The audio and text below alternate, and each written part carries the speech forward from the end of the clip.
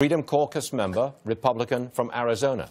Congressman, would you join us in wanting a more forceful presentation of the benefits of the tax cuts? A more forceful, get to the Democrats and say, what are you thinking describing this as pathetic crumbs? I guess around this table, we want more force. We want more juice. What say you?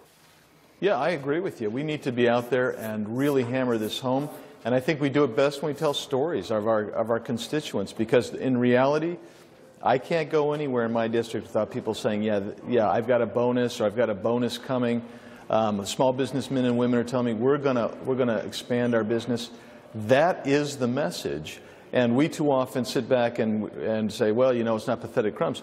This is one where you can actually bop the other side right in the nose and say, you're wrong, you're clearly wrong. And we're going to be going into this is great news, because I think we're going to move up to just about a 4% GDP growth this next quarter. And I know that's too wonky. We need to, instead of talking about that, talk about you as the American people. You're seeing the benefits, and you're going to continue to see the benefits. And that's the story, and that defeats the other side. Congressman, would you just hold on for a second? Senator Jeff Flake is now speaking on the Senate floor about President Trump. I'm going to go to him briefly. Let's listen to what he's got to say. Stand against power that would weaken it. In this effort, the choice is quite simple. And in this effort, the truth needs as many allies as possible. Together, my colleagues, we are powerful. Together, we have it within us to turn back these attacks, to right these wrongs, repair this damage, restore reverence for our institutions, and prevent further moral vandalism. Together, united in this purpose to do our jobs under the Constitution. Without regard to party or party loyalty, let us resolve to be allies of the truth and not partners in its destruction. It is not my purpose here to inventory all the unofficial untruths of the past year, but a brief survey is in order. Some untruths are trivial, such as a bizarre contention regarding the crowd size at last year's inaugural. But some untruths are not at all trivial, such as the seminal untruth of the President's political career, the oft-repeated conspiracy about the birthplace of President Obama.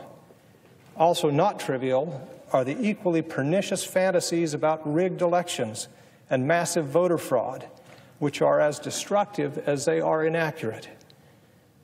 To the effort to undermine confidence in the federal courts, federal law enforcement, the intelligence community, and the free press. To perhaps the most vexing untruth that's Senator Jeff Flake, Republican from Arizona, on the Senate floor right now with a litany of attacks on President Trump. With us now still, Congressman Andy Biggs, Republican from Arizona. I'm sure you were listening to that, Congressman. What's in the water in Arizona with you Republicans? You know, I don't know, Stuart. It's very interesting, but I will tell you this. Arizona remains firmly in the Trump camp. The polling in Arizona that I just saw recently, they support President Trump probably more than they did at the election day. And why is that? It's because he made campaign promises. He's trying to deliver those campaign promises.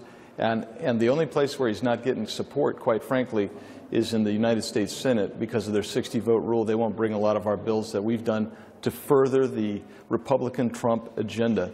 They're just leaving them on the shelf. So I don't know why we're focusing on the personalities here. We should be focusing on the policy and the procedure, and let's get this stuff done, because that's what the American people want. That's what Arizonans want. Okay, I can tell you that for sure. Are you in favor of the following compromise on immigration? Build the wall, you end chain migration, and you end the lottery. In return, you accept that the Dreamers can stay. Now, that involves compromise on both sides. You're in the Freedom Caucus. Would you make that compromise? I personally would not make that compromise, and I'll tell you why. We were promised in '86 a single amnesty of about 1 million people, and that we'd get increased border security, internal enforcement, etc. We didn't get that, but we got about 5 million people within 10 years. We were promised that when we had a wall built, or to be built and funded under President Bush. The funding got pulled. We never got the wall. I firmly believe that the promise was that we would build the wall. And you keep your campaign promises, that's what the people want. So until I see funding, the wall started and completed, I'm not willing to give up on an amnesty of any kind. By the way, nobody wants just DACA, by the way. They don't want DACA. They want far more than DACA. Okay, so it's still, we're all at loggerheads, and there's no deal at this point on immigration. Congressman Biggs, thank you very much for being with us at a very poignant time. We do appreciate your appearance today, sir.